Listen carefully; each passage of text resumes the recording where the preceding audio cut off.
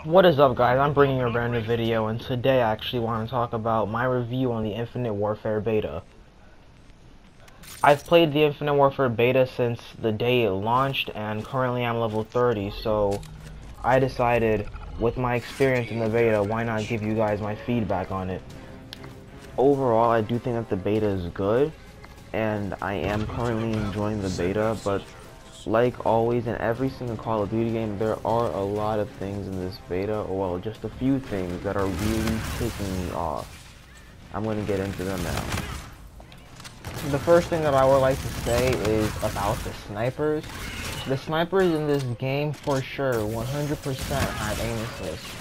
It's like every time I see somebody and they have a sniper, I just get bloop, quickscope, and it ruins my streak. I could shoot them first and be killed by a sniper. Every sniper in this game is somewhat overpowered. I find myself getting one-shotted whenever we meet face to face.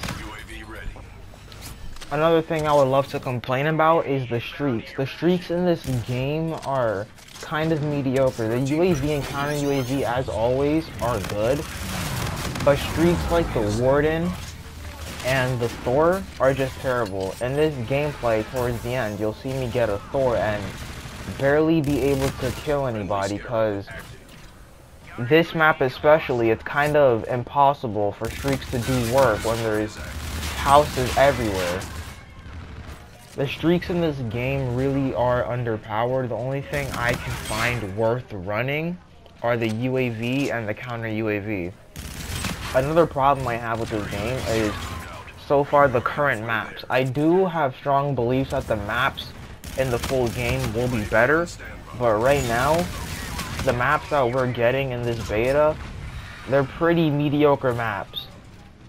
At most, yeah, most of them are just close range combat maps, which isn't a bad thing. At least they're going in a different direction than they did from Ghost, where everybody didn't like the larger maps, but I feel like they did it too crazy in this game. Like, there's always constant action.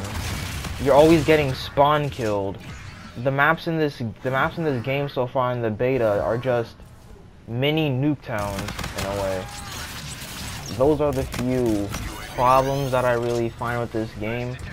The variants don't seem to bug me too much, although some of them could be overpowered, like the one that I'm using right now, which pretty much makes it so that you regenerate a little bit of health after each kill, which is pretty overpowered.